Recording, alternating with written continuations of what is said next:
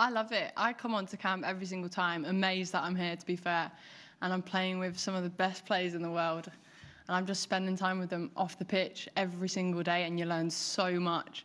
I'm just a bit like asking so many questions to so many people, trying to learn as much as I can. Because when I was younger, I look up to most of these people. So to be in the same team, and I don't know, just this afternoon I was having a coffee with Jill Scott, and I was thinking, oh yeah, I would never be able to do that. So yeah, I love it always coming on camp, and it's great for me.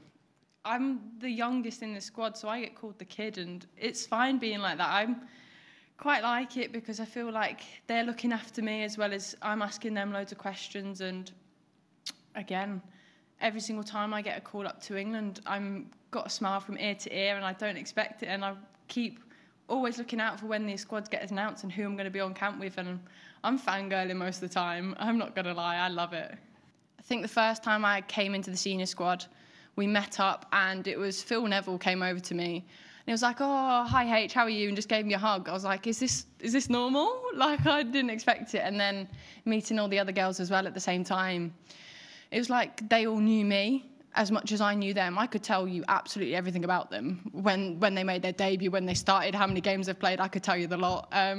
So then when they knew something about me, I thought, oh my goodness, like it's real now. So yeah, that was nice for me.